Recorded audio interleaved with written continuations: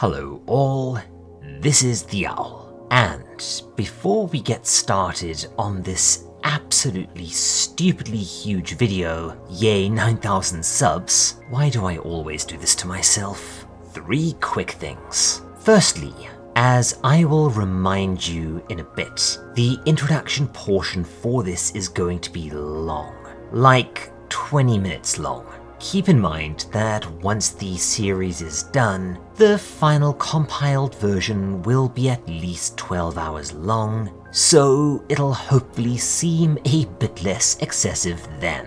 I've just got a lot to say about this manga. Secondly, part of this video was recorded as best as I could during something of a windstorm. So there will be about 15 minutes of audio at the 1 hour mark that might sound a tiny bit janky. My apologies, but I have to do this as best as I can in between looking after the other owls. Aside from Mrs. Owl's art, this is a one-man show. Thirdly, oh, hang on, here comes Mrs. Owl. Let's see what she wants. Hello all, this is the other owl, and Mr. Owl has given me the go-ahead to speak to you about my now open art commissions. I do digital art, mostly pixel art, and can do everything from emotes to avatars and portraits to full animations. You might have actually seen my work on the Discord server with some of the custom emotes, and of course, Mr. Owl's own avatar here on YouTube. Anyway, hit me up on Discord or my business email. All links, as always, in the description if you want something and we can talk. And if you're interested in becoming a patron, for the next while, you'll get half off. The commission, I mean. With that, back to your regularly scheduled owl.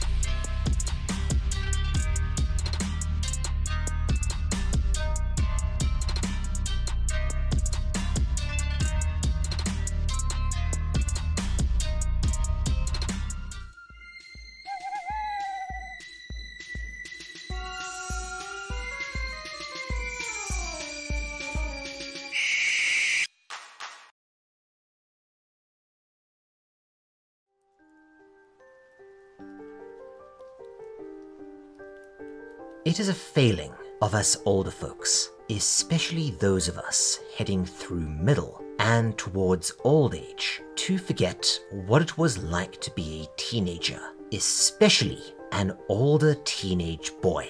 A lot of writers infamously struggle to write teenage characters for this reason. They either behave like adults or like children, except that teenagers aren't adults or children. They are very much their own thing. They have their own way of looking at and interacting with the world. For those of us at 40, walking down a city street in the rain at night alone is basically just ho-hum. But when you're 16, the cool air feels electric on your skin. You are conscious of the stars above, the reflections of neon in the puddles below, the smell of cooking drifting out of restaurants, and the distant thump of bass from a parked car. You feel weirdly but acutely lonely, and everything is somehow significant. It's a time when every sense is heightened and every experience is amped up. Every crush is a great romance, and every rejection a tragedy. Every triumph is the greatest victory of your life, and every failure an utter calamity. Yeah, being a teenager is both amazing and horrible, all at the same time. Now, there are tons and tons of manga that attempt to tackle what it's like to be a young man at that awkward age between being a kid and being all grown up. And while a lot of them are admittedly really good, very few capture that unique headspace all that well at all. Holy Land is one that does immediately come to mind, and maybe Great Teacher Onizuka. but out of this tiny number of series, it's probably Gantz that remains nearest and dearest to my calcified heart. Note, I didn't say the objective best, but I will say favorite. Seriously, if I ever finished that top 50 list, Gantz is probably going to be top 10. No, I'm not kidding. But why? You ask, do I like this often criticized, problematized, and memed manga so much?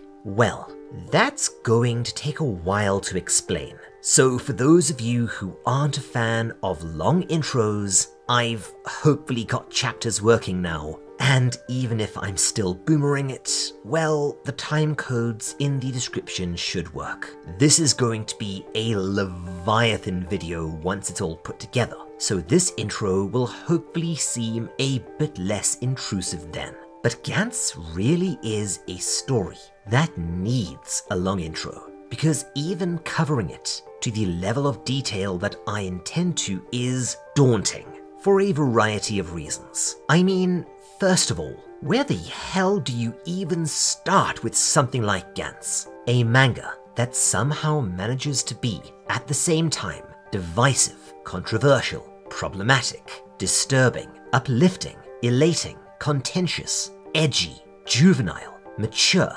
insightful, stupid, bloody amazing, and just plain old bloody.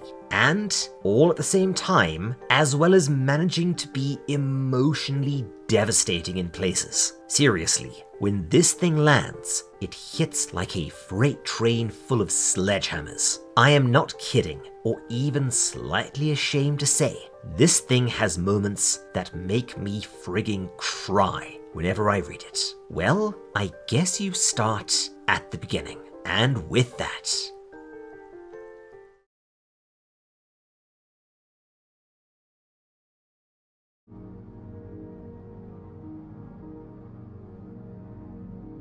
mangaka Hiroya Oku is an industry veteran and also something of a cipher. Fukuoka born, and from my understanding, a long-time Tokyoite. He made a big splash with his first successful manga, Hen, which, yeah, we do not have the time to talk about Hen today, except for saying that I can understand why it was extremely controversial in socially conservative 80s and early 90s Japan. He is better known today for the awesome and really trippy Inuyashiki, which is probably his most critically acclaimed work, despite it being completely and utterly bananas. Oku is a man that, much like his primary inspiration, Go Nagai, yes, that Go Nagai, loves to push boundaries and, well, more than loves, believes that it is essential for a piece of media to be considered worth reading.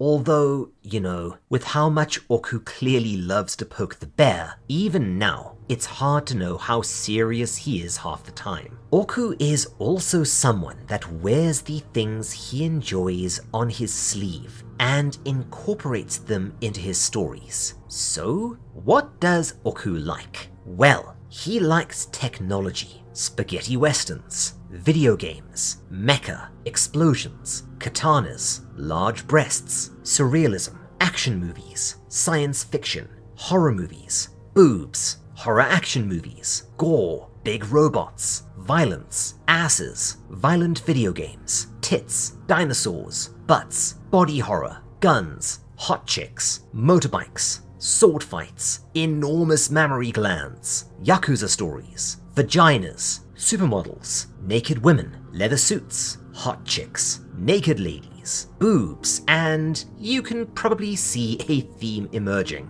This is a man who has been a 16-year-old boy since the 1970s and has never stopped, and I absolutely love him for it, as someone who has tastes that run in a, let's say, similar direction. However, Oku's best known work, and definitely his most prolific, has to be Gantz, and while it has been somewhat forgotten in the West, although apparently it's really popular in Spanish-speaking countries, does anyone know why? Let me know in the comments. Inspired by a combination of the Western movies Oku liked, such as The Matrix, Die Hard, Men in Black, and Tomb Raider, as well as Japanese reality TV and classic Japanese B and Z flicks of yesteryear. It's quite something to behold.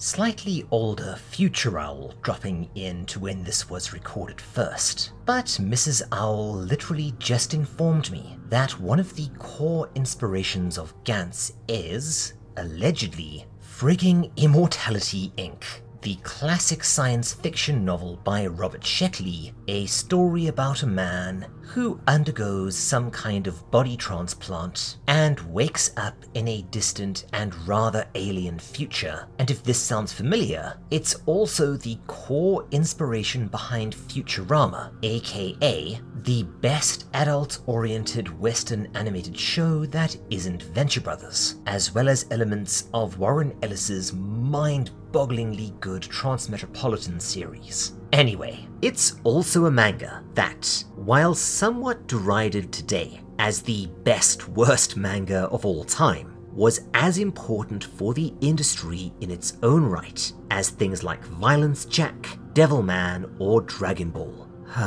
R.I.P. Toriyama, you are gone far too soon. Much as with the aforementioned manga, you can find Gantz's DNA in a whole bunch of stuff today, from power fantasy isekais, which it formalized many tropes of, to seinen action series, and that's before we get into its art and the use of technology, which we'll talk about in more detail later on. And yes, while Gantz absolutely has its flaws, to the point where I'm almost willing to call it endearingly scuffed, from an uneven and widely hated start, to some pacing issues, a bunch of plot threads that kind of go nowhere, and a final arc that, let's just say, remains divisive, it's still bloody amazing. At least if you're in the right headspace for it, or have a weakness for overly earnest storytelling. And, to this day, remains a cult staple, and it still gets spin-offs, including the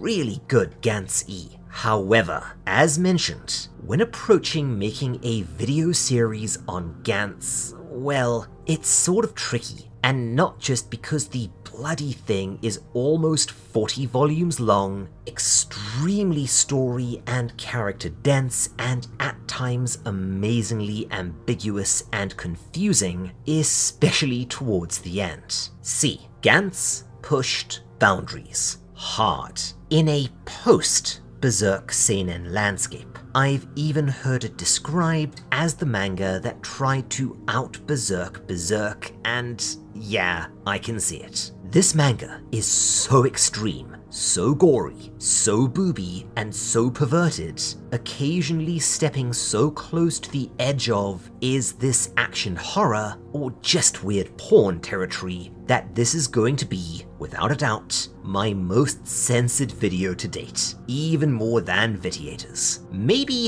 half the battle sequence panels will either have to be omitted or heavily censored, and there are some sequences that I cannot show you. For instance, a lengthy fight with a huge monster made entirely out of, let's say, female naughty bits. Hell, there's one series, likely the most notorious in Gantz, that is so controversial and has aged so poorly that, to be frank, I probably can't even describe it in any great detail. Those who've read this thing know what I'm talking about, and just how much there is going to be to unpack there. And this brings me to point 2. Some folks have been asking me for a while now to include a more comprehensive list of triggers and warnings regarding the content of these videos, and okay, keep in mind I am an old man and not terribly used to that stuff, but it is something I have considered.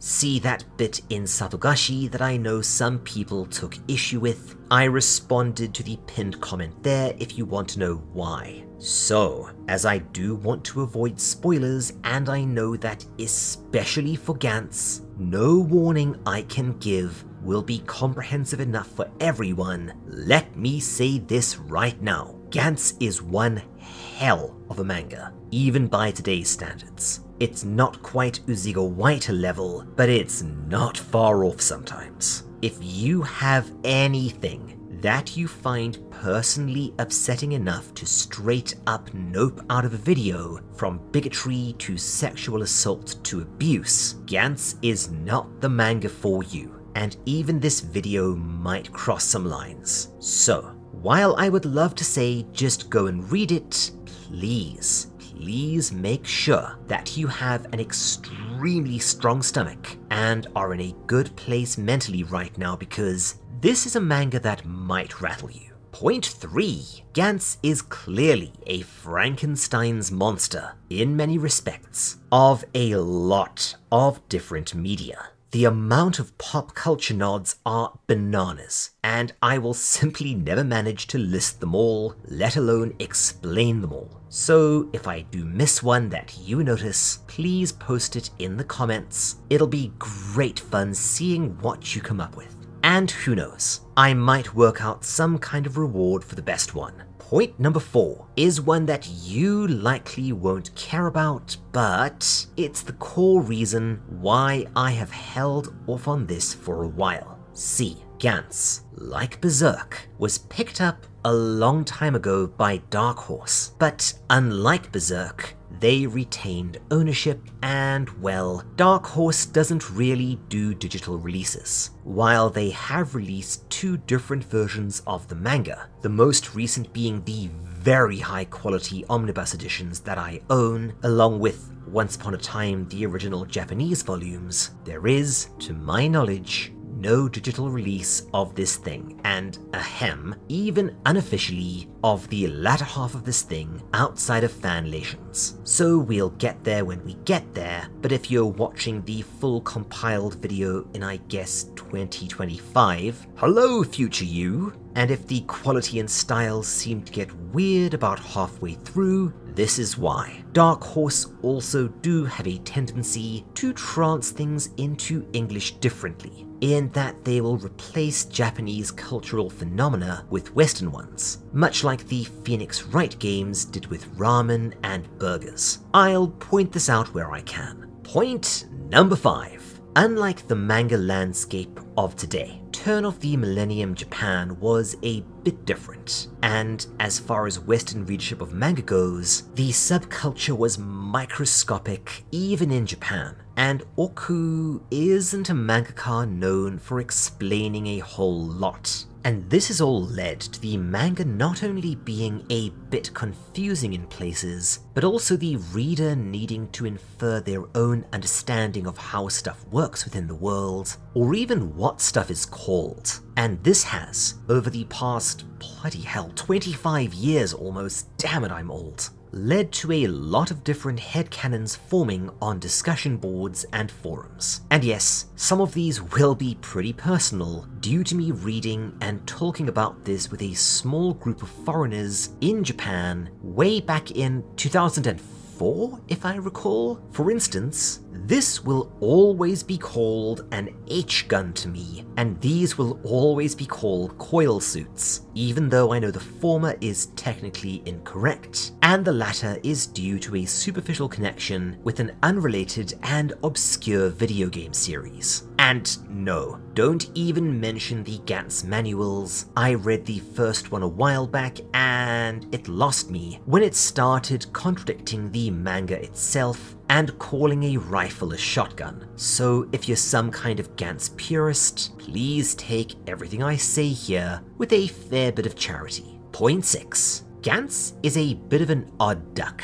structurally speaking. I was initially going to break this series up into volumes, but Gantz does not divide neatly into volumes. Then I was going to do arcs, but it also doesn't break down well into arcs. At least not until quite a bit later on, and this is going to be a very long series. So, as Gantz does follow a formula to some degree of reliability in terms of the fact that, after the prologue, it sort of goes for a mission, intermission, mission, intermission style. I will likely split these videos into missions or hunts, a term that both the fandom and Oku himself seems to prefer, and one intermission segment, at least until we reach the final arc. And this brings me finally to point number 7. Gantz is, in and of itself, enormous. The biggest manga I've attempted by maybe a factor of 4. This means that not only will I not be covering every single beat of every single fight, every relationship, or every funny moment, or what have you, I will also be ignoring all the stuff added later on. So again, no Gantz manuals, no Gantz sequels, no spin-offs, no anime, no movies. I will, however, be going fairly deep into Japanese cultural nods, as Gantz is just such a perfect, well, I would have to say period piece of turn of the millennium urban Japan that I would be terribly remiss not to. Whew. And with that absolute bastard of an intro segment taken care of, let's get into the meat and potatoes here. Today, we begin our journey into Gantz. I hope you enjoy your stay.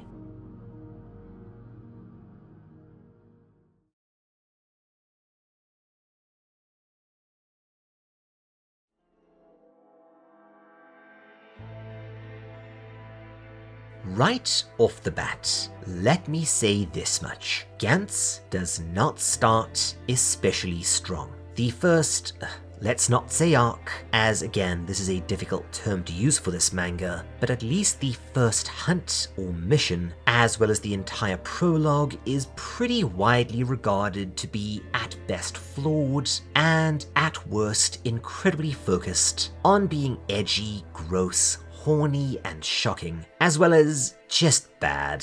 However, I'm not quite that down on it, but I will admit that it does take up until Hunt 3 to really get good, and Hunt 5 is where the manga hits its stride. Anyways, we open by meeting our main character, Kei Kurono, a salty little douchebag of a 15-year-old. He's smug, apathetic, resentful, and solipsistic in a way that, yeah, is very common of teenagers, especially teenagers of that era. I want you to keep this in mind as we go through. Kei is one of my favorite manga protagonists of all time, but starting out, it's going to be really hard to understand why.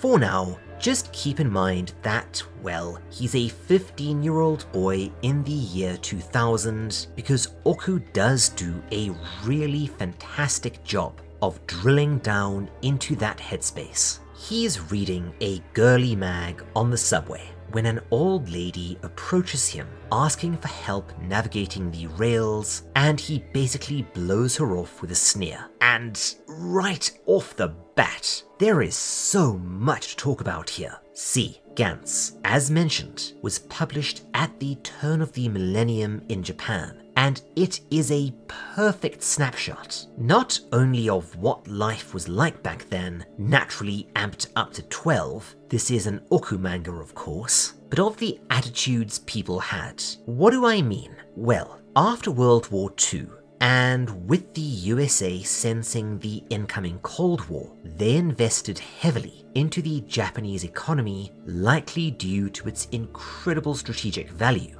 And this led to a period known as the economic miracle, running all the way from 1945-ish until the 1990s, leading to Japan becoming the second strongest economy in the world, and massively prosperous. However, this bubble did eventually burst, and this led to a severe recession in the 90s and 2000s, which are today often referred to as Japan's lost years or lost period.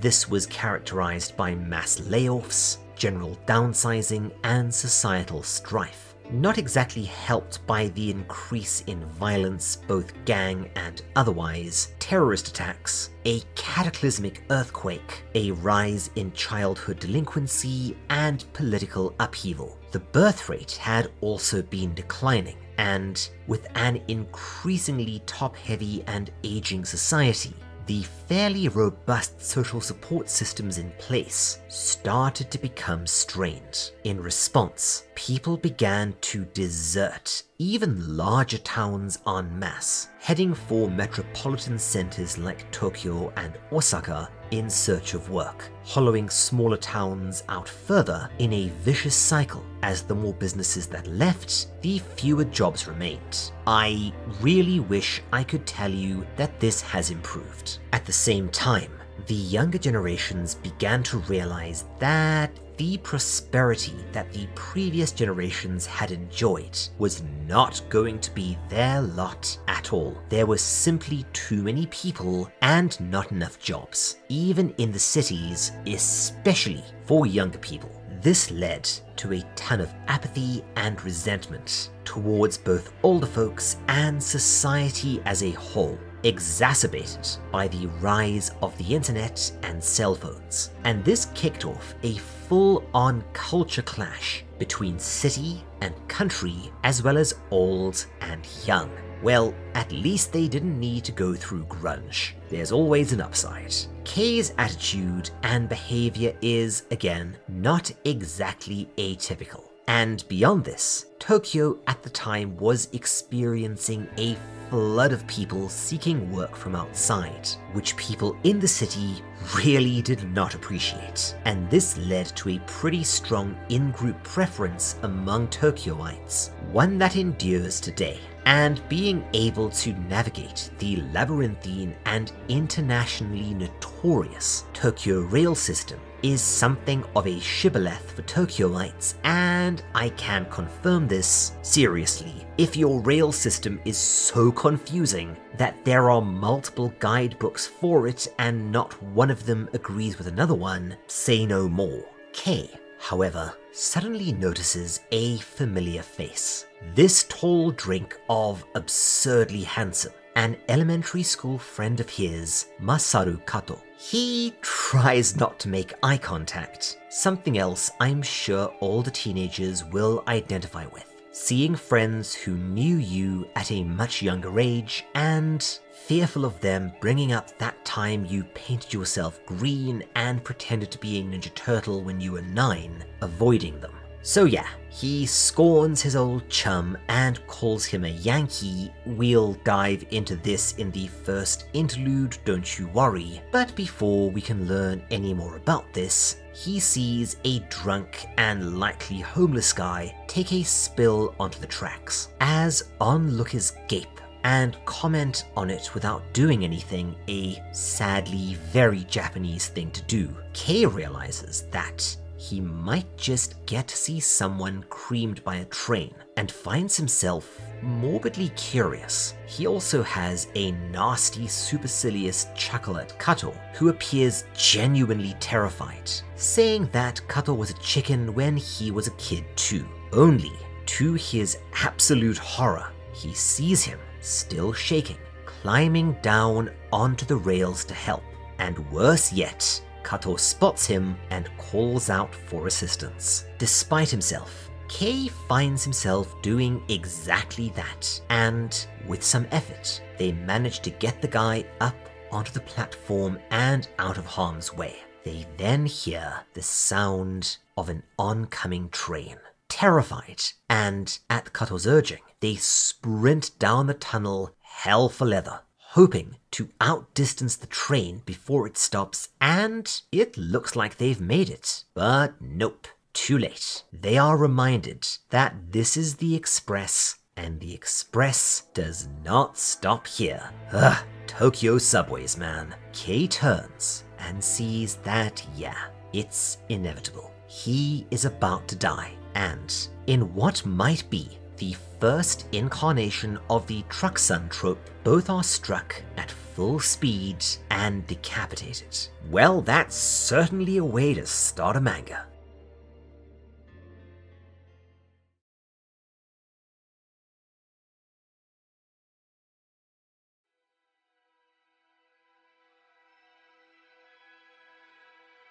Suddenly, they wake up in a mostly bare apartment alongside several other people, an ominous-looking black sphere, and yeah, okay. I was holding off mentioning this, but as it's probably one of the most iconic and important contributions of Gantz to manga as a whole, and also something that definitely contributes to its best-worst status, is the art. See, Oku was a pioneer when it came to using computer graphics to create manga, combining hand-drawn or at least digitally drawn characters and items with CGI or digitally imported and adapted photographs, as well as CGI models, all of which were then composited together digitally.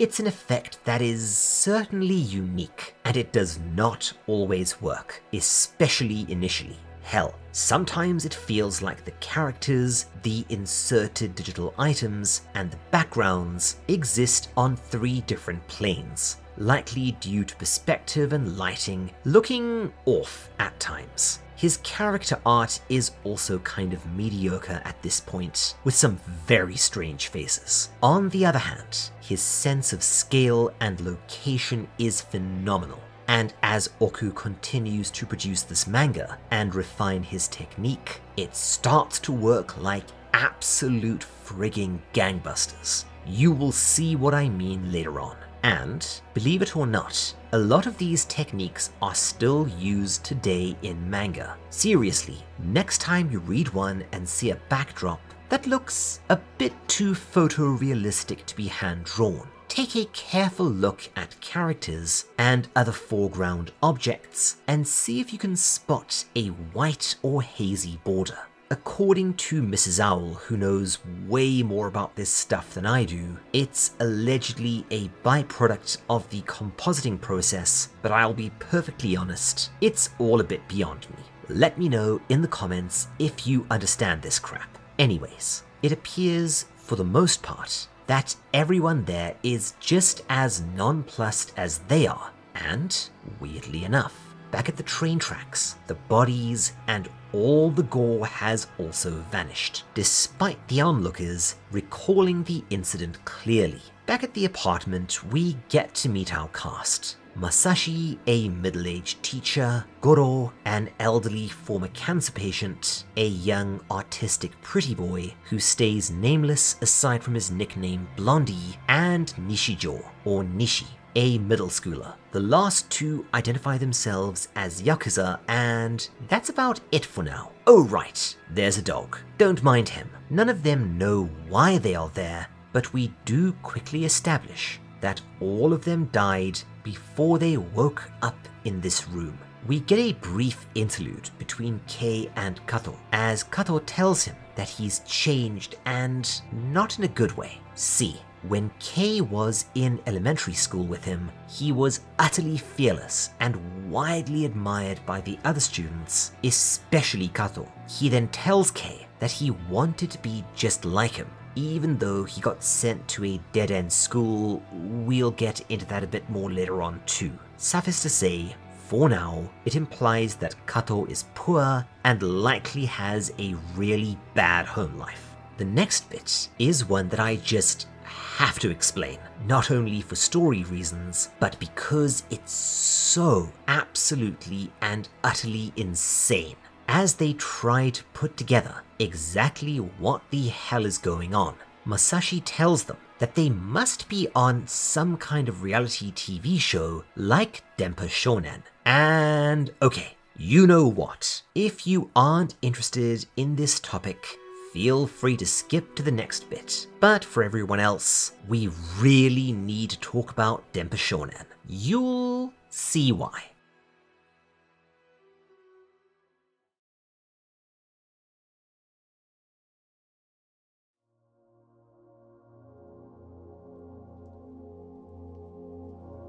Okay, so one staple of late 90s and early 2000s television in Japan was reality TV.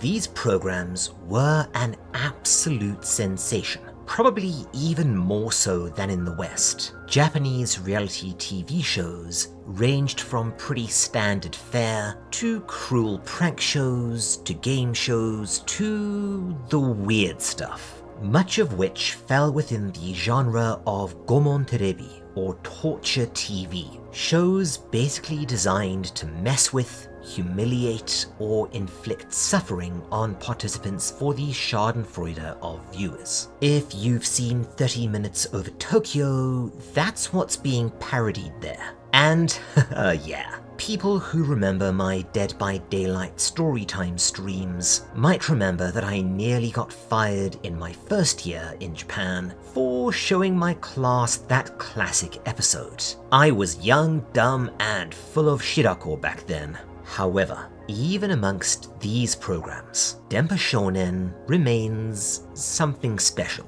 The show essentially preyed on struggling entertainers, offering them money and exposure for participating in bizarre public challenges that ranged from cringy to nasty to embarrassing to outright inhumane to seriously dangerous. These, among other things, resulted in contestants being assaulted, both sexually and otherwise, as well as one nearly straight up dying in a situation that, even being charitable, could best be viewed as grossly negligent, if not actively malevolent, and audiences lapped this stuff up. As I've said before, it wasn't a great era in Japan, so bread and circuses, I guess. The most notorious of these, however, and likely the best known season, is that of struggling comedian Tomoaki Hamatsu, most commonly known now as Nasubi or Eggplant, due to his distinctive facial features. He found himself blindfolded and locked into an apartment, stripped naked, and was told that he would need to survive purely on magazine sweepstakes winnings until he had saved 1,000,000 yen, approximately $10,000. And if that sounds like a lot now, it was pretty big money in those days. What he wasn't told, however, was that he would be constantly filmed and broadcast live, Truman Show style, except here he would be ridiculed and used for pretty mean-spirited entertainment. It didn't go well, not only because Nasubi quickly began to starve, forced to initially survive off small amounts of rice, and later, I'm not kidding here, dog food, resulting in him rapidly becoming extremely malnourished, but because the producers took every opportunity to secretly mess with and torment him. For instance, sending deliveries of nice-smelling food to the apartment, but then taking them away and saying it was a mistake, and then making fun of his distress. However, over time, Nasubi actually got the hang of things, and despite his evidently declining mental health from the complete isolation and torment, after about a year, he did achieve his goal. But rather than giving him a pat on the back, the producers transported him to Korea and told him that he'd need to start over. Only this time, he would need to earn enough to afford the flight home to Japan. Now, pretty adept at this, he earned the money at high speed, but likely to keep the extremely popular and profitable season going, the producers began changing the rules again and again and again. For instance, after he raised the money, they refused to let him go and told him that no, he must not have heard them clearly. They told him that he had to be able to fly first class, and he did it. So, did they let him go? Well, what do you think?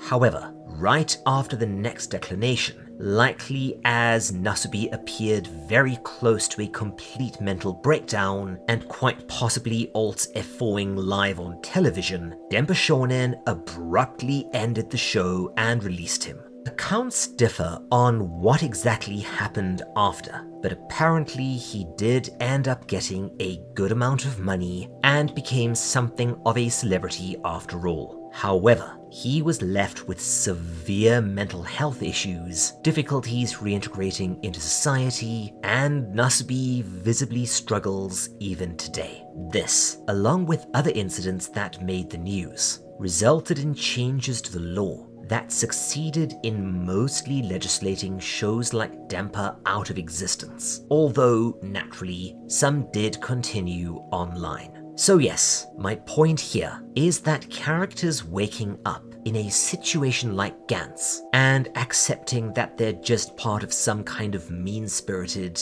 but extremely elaborate reality TV gag, even with all the stuff that happens next, is far from unbelievable. And in that era, it wouldn't surprise me if Oku created Gantz partially to criticize shows like Dempa Shonen. Anyways.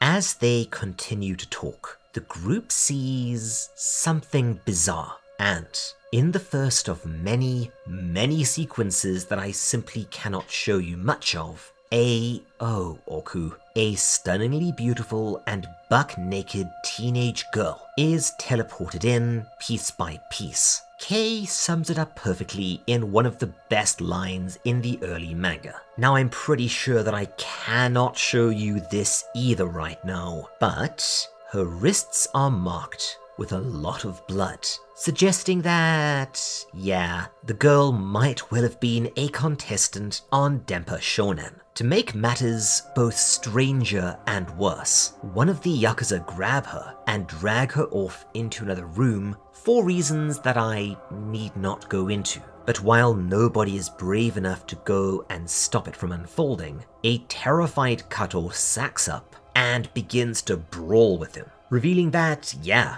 Kato was actually kind of strong. And note how already we're setting up character stuff. Kato is, indeed, a bit of a wuss, but this somehow makes his constant displays of bravery and chivalry all the more admirable. The brawl is stopped, however, when a strange song begins emanating from the sphere.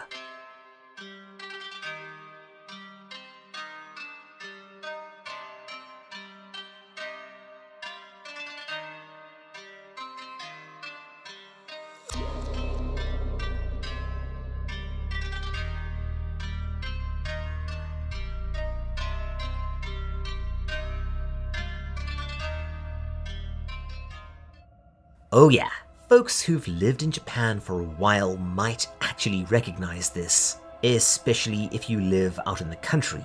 But for everyone else, well, let's explain. Starting in 1928, in an effort to improve both the health of soldiers and the general citizenry, a special radio taiso, or radio calisthenics song, was played every morning at a certain time on the radio as a sign for everyone to get up and exercise. And this was actually banned after World War II, as allegedly it was too militaristic. But a new version of the song was put out in the early 50s and continues to be broadcast every single morning. And although the daily exercise portion has fallen out of fashion, it is still widely practiced by corporation compounds, schools, reformatories, and old people. This Gantz song is a direct and pretty entertaining reference to this weirdness, but keep it in mind as we go through, because much later on in the manga, it's actually going to wrap around to being quite meaningful. The orb then begins displaying a very odd and strangely comedic message, further promoting the group belief that this is just a TV show. But the quiet middle schooler Nishi says that, well, if you were to take the message literally, it's actually quite terrifying. Their old lives are gone, and the new life they've been granted is entirely in the hands of this orb. It continues to display text, now with a photograph, showing a creepy looking kid, ?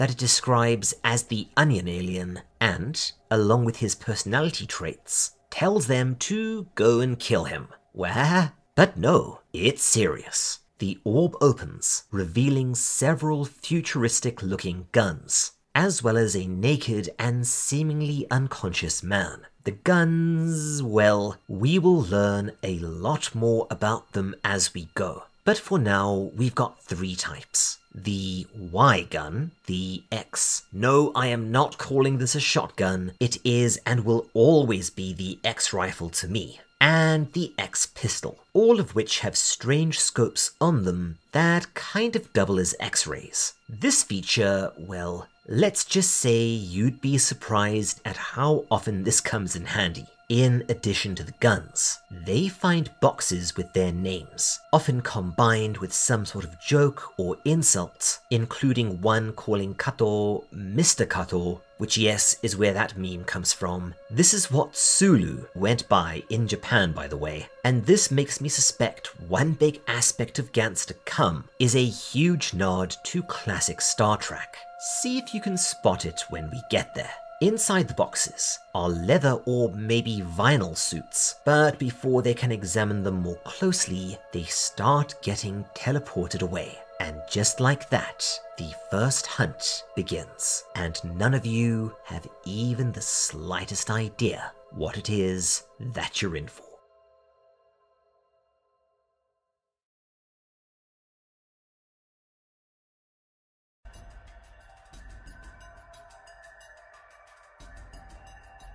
Outside, Kei desperately pulls on his suit, while everyone else just kind of does their own thing. Oh, Kato and the others call the dog Butterdog, and nope. There is literally no way I am going to be able to explain that on YouTube without getting slapped with an age restriction. It's really grody and refers to a scene we've skipped that I honestly can't even mention on YouTube. Google it if you really want, and it will make sense when you read the manga yourself, but trust me, this is one of those things that you probably don't even want to know. Nishi, for some reason, has actually been going around confirming the reality show concept to everyone, telling them that if they can find and kill the alien in 1 hour, they will win a ton of cash, and this definitely gets most of them moving. But the elderly Goro decides sod it and just goes home. Meanwhile, Masashi stumbles onto the onion alien using a sort of radar device. It's a very creepy and off-putting creature that sort of, but also sort of doesn't resemble a human. I can't actually confirm this, but I heavily suspect that the design is inspired by Bart Simpson. The rest of the hunters join him, and they wonder what comes next. They also comment on, this. The alien absolutely reeks. A smell they describe as rotting tofu, which is a pretty big change from the Japanese, where the smell was described as natto, a fermented soybean dish that, well, tastes like peanut butter stewed in an armpit, has the consistency of snot, and smells like an armpit full of peanut butter. Like a lot of dishes in Japan, I've never been sure how many people actually like the stuff and how many just eat it because Japanese people are expected to like natto. And I guess the principle of anything that tastes this bad must be good for you. Has anyone here tried natto, by the way? What did you think? Let me know in the comments. Kei and Kato, however, have decided to escort the girl home. Kei feels like a bit of a tit. Not sure quite why he put the strange suit on, as now he looks like a bad cosplayer. But as he's fallen hook, line and sinker for the girl, he's not about to let her go off with another guy if he can help it. Yeah, as with a lot of stuff in this manga, try to look at it from the perspective of a teenage boy, especially if you were one once. I think that Oku, while he can be hyperbolic at times, absolutely nails it. Unsure of what to do, the Yakuza suddenly gets extremely angry after the alien drips reeking mucus on him. slamming it against a door and telling the people running the show to stop. But the creature then breaks free and leaps off a balcony in a definite Men in Black nod, flying a pretty fair distance, but landing badly near the trio, getting quite severely injured from the impact. However, before they can do anything, the other hunters barrel straight past them in pursuit, hooting and hollering, and having a complete blast now. Kato tries to stop them from chasing the injured creature, while Kei, in an attempt to seem heroic, continues to escort the girl home. Goro, meanwhile, is trying to go home himself and has walked quite a ways, but starts to hear a weird pinging sound. He chooses to ignore it, and in the first of many spectacularly gross head explosions to come, well, goes kersplat. So, here we have the first rule of Gantz. If you try to leave the perimeter of the hunt, you will get an audible warning, and if you persist, well, you die Scanners style. There are other rules, but we will learn those as we go. The blonde man eventually corners the onion alien, and despite its pleas for him to stop, he fires at it with his rifle. At first, nothing happens. Then, suddenly, the wall behind it explodes. Yup, both of the X-guns. As we'll learn later, this is because of the distinctive X-shaped muzzle flash, seem to inject some kind of microwave radiation into things and causes them to explode violently. And yeah, you will get to see this used on flesh and blood pretty often, and the effects are just as visceral as you'd expect. Cornered again, the desperate alien slashes at the Yakuza with some sort of concealed blade, and while he only gets a scratch, this prompts everyone to shoot it, blowing off its limbs and finally its head in a genuinely agonizing way. Yeah. As mentioned before, there is a lot of very detailed gore in this manga that, well, if you want to see it, I would recommend you go and read this thing because YouTube would not be okay with it. The blonde man who looked through the X-ray scope tells them that no, this was not just a human in a costume. Something is very, very wrong here. People respond differently to the revelation that they have actually just killed something sentient. The always noble Kato cries and then vomits, as does Masashi, but the others seem either unconcerned or mildly thrilled. Masashi, however, realizes that this might actually still be a mean-spirited reality TV show, and says that maybe they're doing the, okay, he calls it an Eichmann test, which as far as I know is the Japanese term for the Milgram experiment, an extremely controversial psychological experiment that I am not going to go too deeply into right now. Suffice to say, it aimed to demonstrate that, while they believe they are following orders or some kind of protocol, many, or even most, everyday people will do cruel, horrible, and inhumane things to their fellow man. Feel free to Google it if you want to know more and also want to become horribly cynical in just a few minutes. They do, however, realize that they're being watched, but it turns out that, while the damage they've inflicted on their surroundings is visible, the hunter and the pile of viscera that remains of the onion alien are not. Let's call this Rule 2. On a hunt, neither you nor the aliens can be seen, but you can still affect the world. However, before they can puzzle more out, they hear heavy footsteps behind them. They turn and see this. Uh-oh. A much bigger onion alien. And while it takes them a bit to twig on, you can probably guess what just happened. Yeah, you all just killed a kid because a floating testicle told you to. And now, the much scarier father has come home only to discover you covered in his kid's blood. Yeah.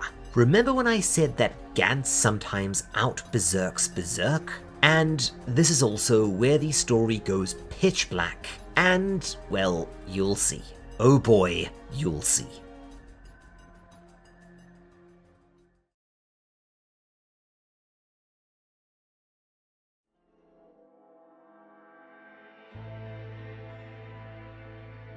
The clearly distraught and furious Daddy Onion, who, by the way, towers over even the taller of the two Yakuza. We'll get to what happens next in just a bit, but I've always wondered if he is inspired by the Tyrant from the Resident Evil game, which was both hugely popular and influential at the time in Japan. Only, I'm assuming, with less eyeball vaginas. The Yakuza is not intimidated and headbutts him straight in the face, while the others begin to aim their guns. However, it grabs the Yakuza's head with a hand that is suddenly a bladed claw.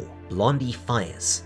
The alien uses the Yakuza to block the shot, and holy crap! You can't see it, but you can probably guess why I cannot show you the next, honestly, few panels. This is Tom Savini levels of gore. Most of his torso is blown apart, sending blood and organs everywhere. The alien who, yeah, I've always called the Onion Tyrant, which is just fun to say. Sorry, purists, I'm sure he's got a proper name somewhere. Proceeds to cut an absolute swath through the hunters, slashing throats, sending limbs flying, and in an instant takes them to pieces, leaving only Kato standing. However, before he can be cut down too, the other Yakuza, barely alive, frigging mag dumps the creature, sending it to the ground before he also collapses dead. And this is followed by, well, the first absolutely brilliant sequence in a manga that is kind of full of absolutely brilliant sequences. This is when, reading Gantz for the first time, I knew for a fact that I was gonna love it. Suddenly, Masashi and the others wake up on a rooftop, surrounded by studio equipment. The Onion Tyrant steps forward and removes his mask, revealing the brawny actor underneath, and everyone has a laugh. It was all, indeed, part of an elaborate Japanese reality TV show, and they were the unwitting subjects of some sort of partially hypnosis-based prank. Everyone has a huge moment of relief, only then we pan away to Masashi's dismembered torso, and we realize that this was just his dying dream. As his life drained away, he escaped into a happy delusion. Sweet Jiminy Christmas, that is dark. And it's one of the many moments of Gantz that really does stay with me. Meanwhile, Kato attempts to reason with the alien, who can only shriek at him in another language. He's pretty distraught about what they did, but naturally doesn't want to die himself. He reluctantly points his Y-gun at the creature, but too late, realizes that he cannot kill, even in defense of his own life. The creature slashes at him, but his reflexes as sharp as ever. Kato is narrowly able to dodge, instead tumbling down the nearby embankment.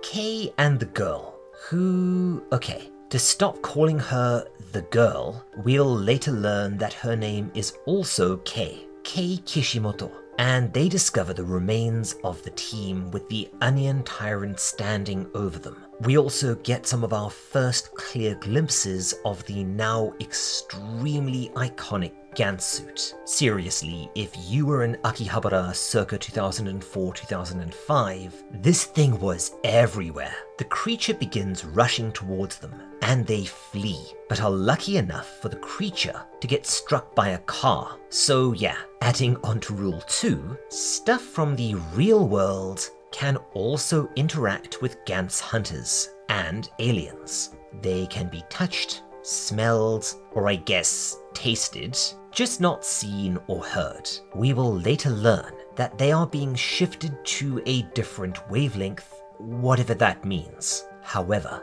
naturally, it's only stunned and resumes the attack almost immediately. An increasingly desperate Kei begins to think of Kato for some reason and flashes back to his childhood, realizing that he was right. There was indeed a time when Kei was better than he is now, and inspired by a trick that allowed him to escape a much bigger kid who was bullying him, runs and slides between the monster's legs in a really daring move. And as he runs, we see that something's happening to the suit. Sure enough, Kei begins to accelerate. He leaps and finds himself soaring through the air as strange vein-like growths spread through the suit. And okay, this is probably the #1 area where my own headcanon and the official explanation differ quite a bit.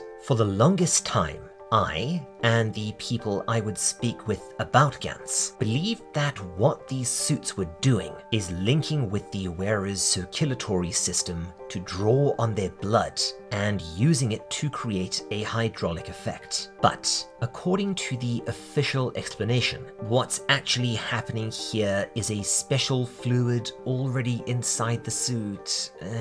Honestly, that creates even more questions. So, as it's been hard to shake, I am going to keep my headcanon here, admittedly because it's just metal as all hell, even if it's not completely true. Regardless, as we'll see more of shortly, the suits are damn powerful. They grant incredible physical enhancements, not just in terms of strength and speed, but in terms of raw toughness. And in the first of many moments in this manga, that made me crack a massive smile. Kato, at the bottom of the embankment, sees Kei flying through the air and is gobsmacked. Yeah, that's just awesome. And see, that's the thing about Gantz. It manages to be gritty, dark, and gory as hell, as well as having a lot of genuinely tense scenes and battles, but it also manages to just be cool, and I quite like that in a story. It helps keep me engaged. Anyway,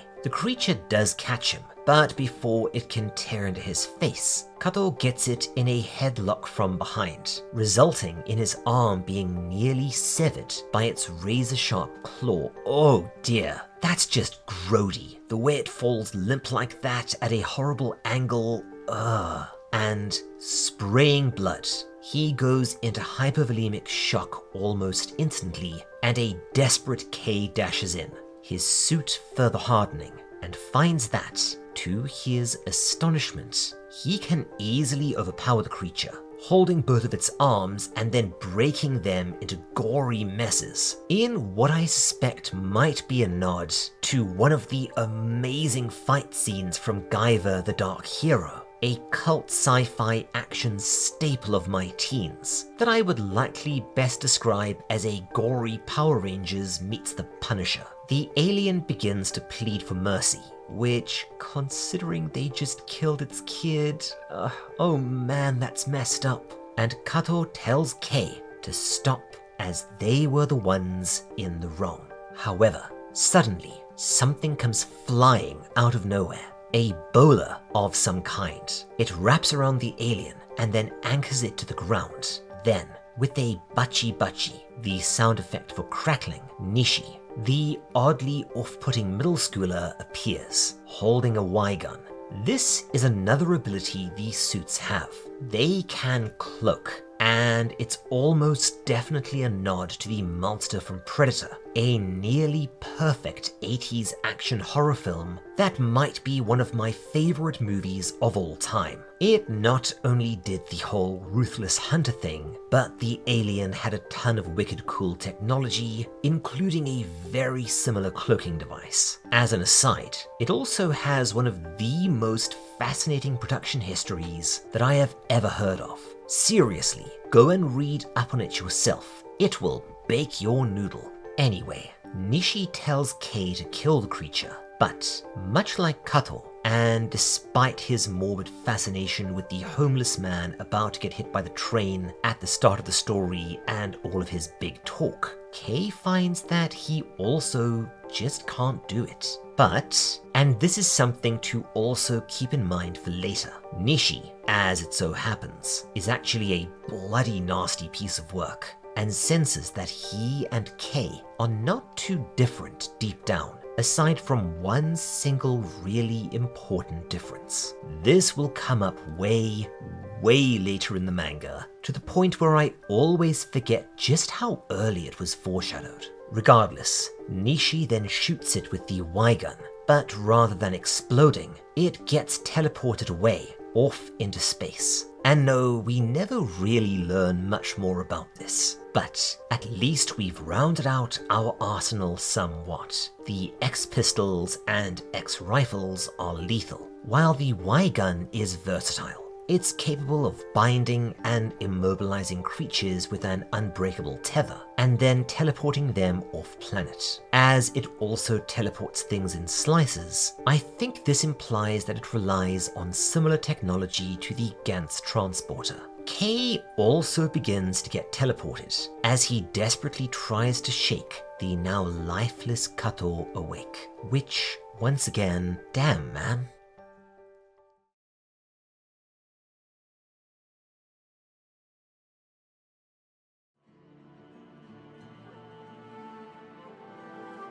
They all reappear in the Gantz room and are astonished to see that Kato does get teleported back, somehow with all of his wounds healed. However, aside from Nishi and the dog, Kishimoto, Kei, and Kato are the only survivors of Hunt 1. And this basically gives us rules 3 and 4. If you die in the game, you're dead. But if even a little bit of life remains in you, at the end of the hunt, you will be teleported back and completely healed. And spoiler, this is going to come in handy. We also see that everyone is given points based on how many aliens they killed, as well as being generally ridiculed by the orb.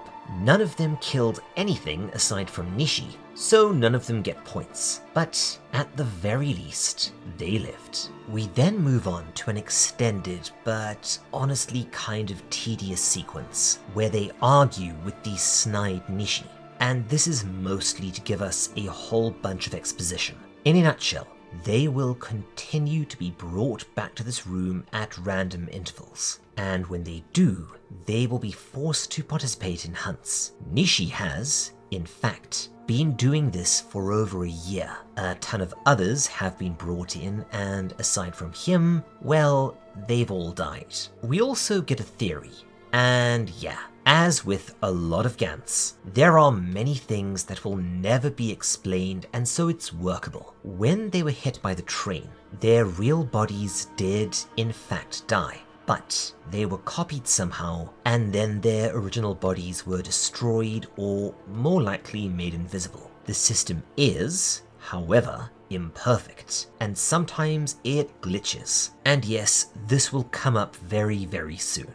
We also get our last rule to keep in mind, as it's going to get really important later on in the manga. Trust me on this. Number 5. Hunters have bombs in their brain, and these bombs can be detonated at any time, whether on a hunt or not. And along with trying to escape a hunt, if you were to tell anyone outside of Gantz about Gantz, or reveal the existence of Gantz in any way, the bomb will trigger. And yes, there is kind of a plot hole involving this that comes up later on, although it might not be. Again, a lot of this story is just never really explained all that well. With that, they find that they can leave, but are still, for whatever reason, invisible to the world. No, the duration of this is never really established as far as I know, aside from it just wears off at some point. We follow Kishimoto first, she goes home and finds the bloody bathtub, where, let's not say any more, but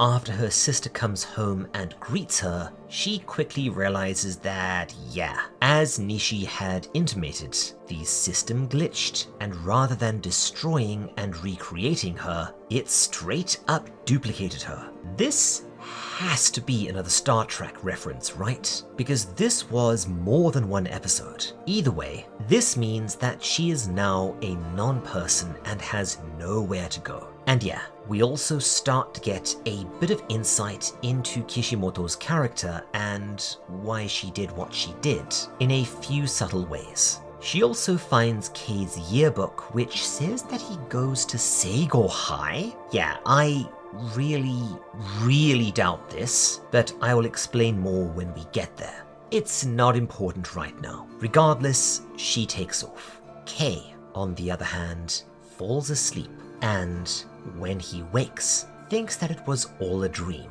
But he then sees the suit and the X-gun on his chair, and this leads us into the next intermission segment, which, okay, for the sake of flow, I am going to tell just a bit out of order. The next intermission starts, showing us Kishimoto sleeping rough in the park, where she finds herself terrorized by a homeless man who was touching her in her sleep. Homelessness in Japan is a very complicated topic, but it became a big problem during the lost decades, particularly due to a lot of red tape that prevented people without a fixed address from receiving welfare. The situation has actually improved substantially since then, while at the same time kind of becoming worse. For instance, there are a lot of people living in Tokyo, Osaka, and other large metropolitan centers who simply cannot find full-time work, and with Tokyo rents being bananas, we've seen a recent phenomenon in the form of the so-called cyber homeless.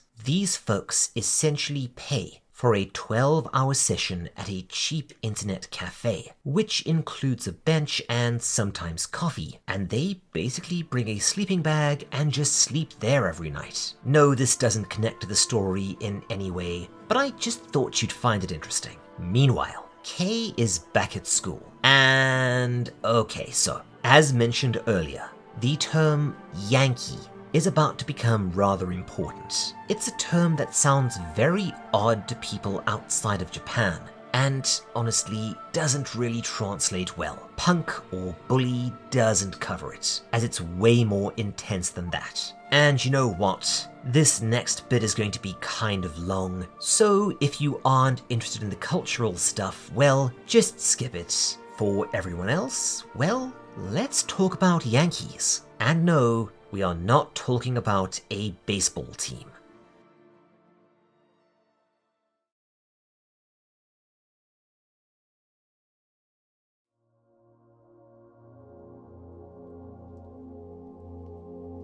So yeah, Yanki. Basically, in the context of this story, it refers to school-age delinquent street toughs who often have connections to biker gangs or street gangs, and especially in that era, were a massive societal problem that Japan simply had no idea what to do about. Now yes, the term Yankee is a lot more overarching in reality. Technically, the term is something of a catch-all for younger, non-Yakuza gang members, ranging from the Japanese pseudo-greaser of yesteryear. If you've read One Punch Man, Metal Bat is a perfect parody of one of them, complete with that distinctive strut, as well as the pompadour haircut, to teamers, more modern street hooligan groups, and other similar phenomena. In modern parlance, though, Yankee mostly refers to a violent delinquent still in high school, who runs with other similar delinquents and acts antisocial, engages in petty criminality, often fighting with groups from other schools, extreme levels of bullying towards underclassmen, as well as extorting money from students, generally with violence or threats of violence. If you want to see a bit more of this, go and read The Amazing Holy Land, which deals with this really bloody well. And if that author's name sounds familiar, he's the dude that took the reins on Berserk. Yeah, that Kojimori. The rise of Yanki culture started in the post-World War II era, and the name is, as you likely guessed, a reference to American soldiers living on military bases, who would go on benders and act like massive hooligans in nearby towns and cities, but they also spent money like drunken sailors, at least from the perspective of impoverished post-war Japanese civilians, and they also introduced a lot of the locals to rock and roll and Western movies. Kids growing up around this time came to adopt this culture and the Yanki was born. However, they weren't a massive problem until the lost decades, where they became part of the whole culture clash I mentioned earlier. Young people realizing that their generation was not going to get a slice of the pie and were in fact completely boned compared to previous generations, became really angry and really resentful. And this led to many rejecting Japanese cultural harmony and tradition, and instead idolizing criminals, gangsters, bikers, and punks. As mentioned, these were quite a big problem in the era, especially in the cities. And while, like a lot of the societal issues Gantz refers to, are still, well, issues, this was so much worse back then, and this was due to, at least in part, the extremely lenient laws pertaining to young offenders, where, for instance, even the most notorious cases, such as that of Boy A 14-year-old serial killer, only received a brief anonymous stint in a reformatory. And this means that even where these Yankees perpetrated serious violence, resulting in the police becoming involved, the worst that would happen to them is that they would go elsewhere for a year or two and maybe change schools after, then be reintegrated into society without any real lasting repercussions. This meant that, especially back then, there was nothing you could do if one of these groups of Yankees decided to target you, other than change schools yourself. Teachers were, well, let's be honest here, are reluctant to intervene, not only due to limited power to apply consequences, but due to fears regarding personal safety. This meant that you would have to go to the police, which now might at least result in them visiting your school, but back then wouldn't have done very much. The police considered things that happened inside families and inside schools to be outside of their bailiwick, and, well, they had their hands full dealing with a massive surge in organized crime, drugs, and the like. Plus, your school might well punish you or your homeroom teacher for reporting it, as this would damage the school's reputation, and for this reason too, it would most likely just be ignored. This is still a very common way of handling bullying and petty criminality at schools now. Hell, I recall a particularly nasty incident at one of our local schools back in the early 2000s. A teacher tried to intervene in a situation where a Yankee was terrorizing and extorting younger students, and this resulted in him sneaking up behind her and pushing her down a flight of concrete stairs. Only then did the police get involved, due to her being put in intensive care, and this was due to her family reporting it rather than the school. As far as I remember, he didn't even deny it, and got less than a year in a pretty cushy reformatory out in the country, and had to attend another school after release, which, if I recall, was actually nicer than the original school. The kid who reported the initial harassment actually had to move to another town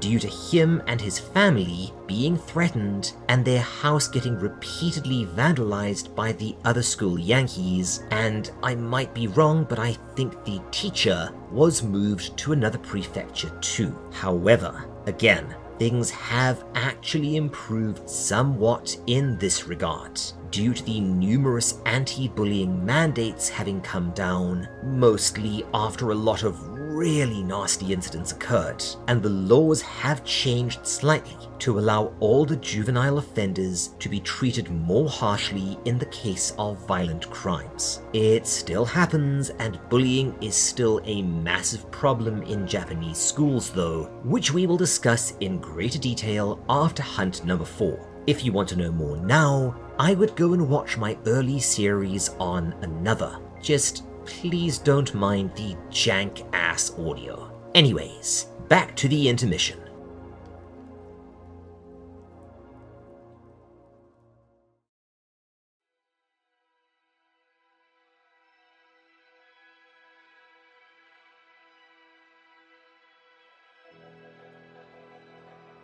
Sure enough, we learn that one of Kei's classmates is being extorted by the school Yankees, and it turns out that as he's tapped out, they have quite cruelly allowed him to pick their next target, and he, as per narrative causality, picks Kei. One of the Yankees demands 50,000 yen, about $500, by the end of the day.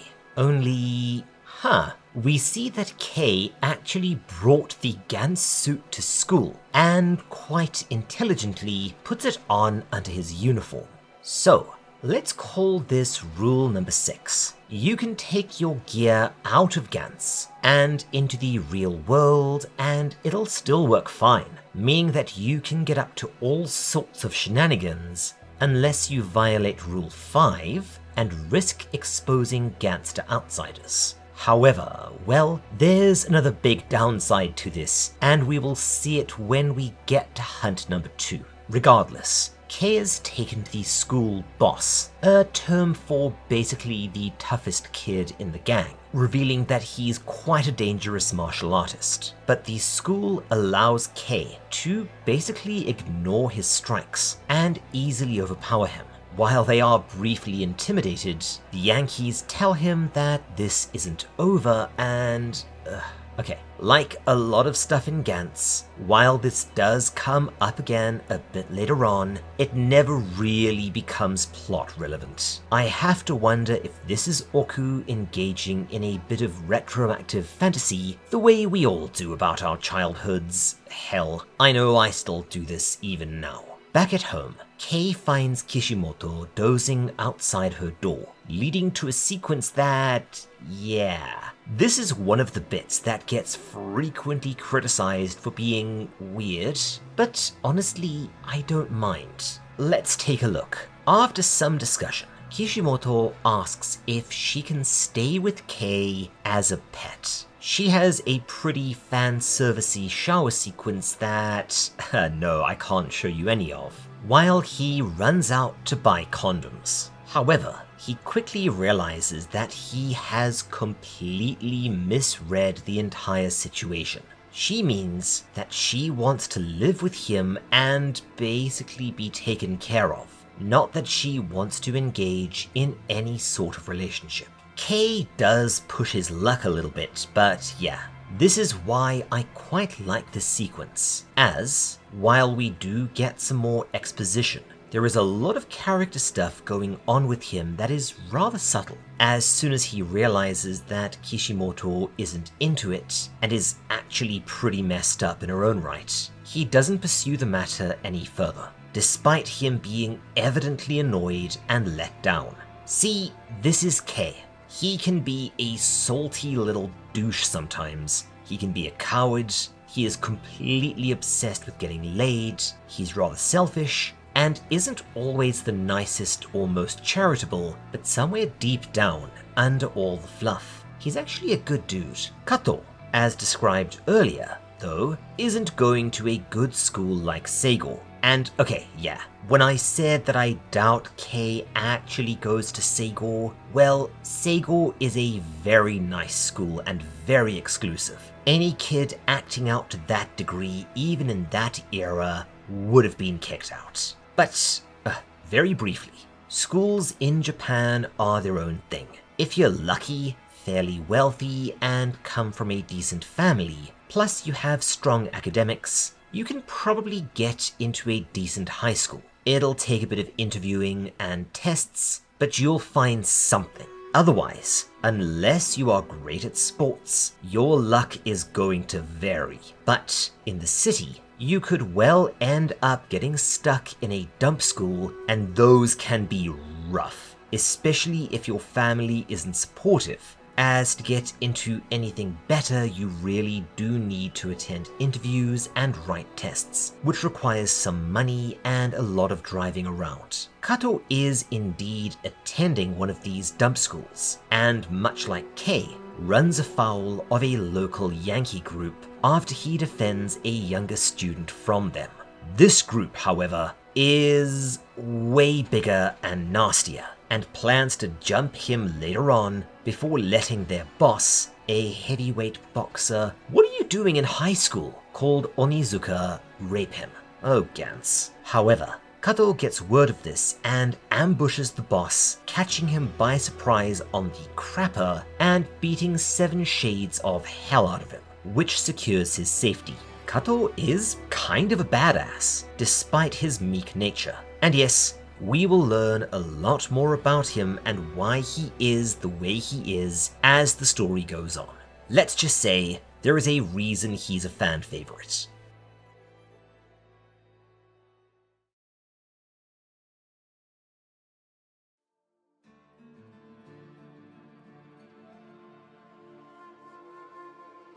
We then get an extended segment where we are introduced to some more characters.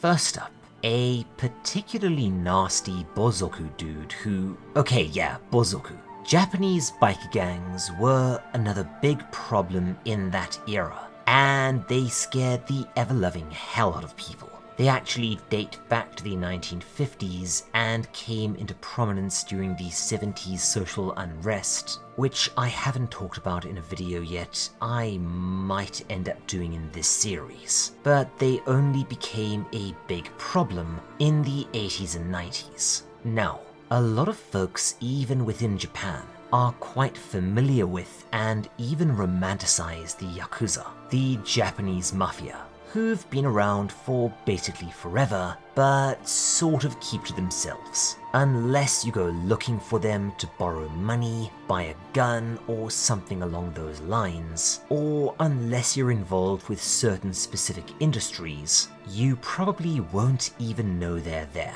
The closest you might get is having to pay some protection money or getting ripped off at specific bars in Kabukicho, but by and large, while they can be pretty damn evil, they generally don't mess with Joe Public. Bozoku are another matter entirely, translated as something like the violence and reckless driving tribe. I'm not kidding. There used to be huge mass rallies and convoys of these dudes. They quickly developed a reputation for being indiscriminately violent, and while they did generally just brawl with other biker gangs, or the occasional random beatdown, they also raised complete and utter bedlam from time to time, blocking roads, breaking windows, and attacking civilian vehicles, as well as, well, civilians. However, much like Yankees, legal reforms that allowed the police to more easily apprehend and prosecute Bozoku substantially and rapidly reduced their number in the late 2000s and early 2010s, and while they do still exist today, you just don't see that many of them, so fortunately the era of the psychotic biker convoys is long gone. Anyways, said Bozoku and his small group get lured into an ambush by a larger gang and, not to mince words, get beaten to death. It's kind of brutal. And sure enough, they get zooped up by Gantz. Next, we meet an actual named character, Hojo. This absurdly good-looking, I think male model, and minor celebrity, full name Hojo Masanobu, is being perved on by women at a local CD shop. However, it turns out that he's trying to avoid his stalker, nicknamed Sadako, after the now iconic long-haired ghost from the Ring series. He borrows a bike from one of the girls chasing him and agrees to let her ride behind him, but it turns out that Sadako quietly pushed her aside and got on in her place. His eventual super freakout, combined with a dozing truck driver, proceeds to cause a huge accident, killing him, Sadako, an old lady, and her grandson, and dragging them all into Gantz. Okay then. Our last little bit of intermission shows us more of Kei and Kishimoto's relationship developing.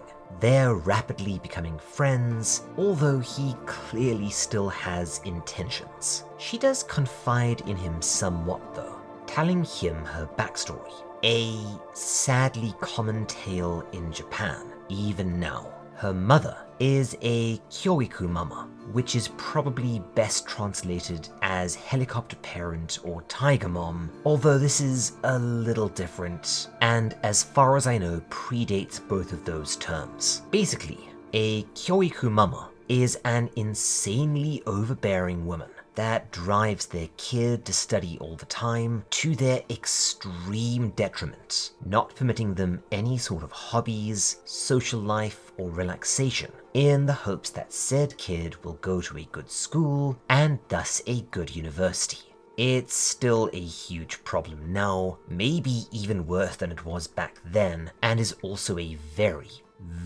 complicated socio-cultural issue, but has been a trope in anime and manga for at least 30 years. If you recall Chi-Chi's relationship with Gohan in Dragon Ball Z, that's what's being referred to there. It has unfortunately resulted, or at least been blamed for, a lot of kids becoming shut-ins, developing a full-on phobia of school, or even, much as Kishimoto did, straight up snapping and attempting soy sauce. She remarks that she's actually genuinely happy to be dead, even if it means being a Gantz hunter. Kei, however, still has his eye on the main chance, trying to think of some way to make her fall for him, and then, to his joy, she says that she's in love with someone at last, before absolutely crushing him by telling him that, guess what, it's Kato. Yep, that's why they call it a crush, mate. You generally end up in a bloody heap on the floor. Oh, and if you're wondering about Kei's backstory and why he lives in an apartment alone at 15, well, if you watch our Satogashi video, you might get a hint. But otherwise, we will learn much more later on. Short answer, Japanese schooling is bananas. Kato, on the other hand, has a very rough living situation. He's an orphan who was taken in reluctantly along with his little brother by his extremely abusive relatives. He wants to get out with his younger brother before lasting damage is done to him and for them to find their own place. Kato, you're such a good dude. Lastly, we see that Nishi isn't just a bit of a little creeper. The kid is actually a budding serial killer. This has to be a reference to Boy A, right? Going around killing stray cats with his X-gun. He's genuinely excited, having the feeling that tonight is gonna be a good night. Yes, thank you. Now that song is in my head too. And sure enough, teleporting begins. Just like that, our new team is gathered. And next time, we will get into Hunt 2, as well as the Hunt 2 intermission, which is where the manga really starts to take off. And to be honest, kind of just keeps getting better and more insane from there. Who will live and who will die this time? Well, that unfortunately will need to wait until the next video. Anyways, before we finish for the day, I want to give a huge thanks, as always, to my fantastic patrons: Cheddar, Piece of Yeast, Elspresso, Cheerful Satanist, Starwin Marwin, Question Man 6, Kel Core, Jacob Ramsey, Crazy, Opinion Custard, Wargle, Hunting for R2-D2, Inukie Koji, Rose Montgomery, Lance Goebel, Rafferty, Erin Arnold, The Hedgehog Gamer, Simone, The Empress, Jake, Ranger Danger, Lucian, Andrew James 82, Polite Crow, Cheshire Quill, and Squid. If you want to see more like this, why not stick around? Subscribe, bell, you know the drill, all that good YouTube stuff. If you want to hear me say your name, get on the credits list, as well as getting early access to most of my videos, 1 or 2 unique videos, some fun perks on the Discord, and help Mrs. Owl and I out or buy Baby Owl a present, and ensure that this channel survives into 2024, why not take a look at our Patreon? If you want to chit-chat about, well, basically anything, drop by our Discord. Otherwise, take care, my friends, and cheers. This is the Owl, signing off.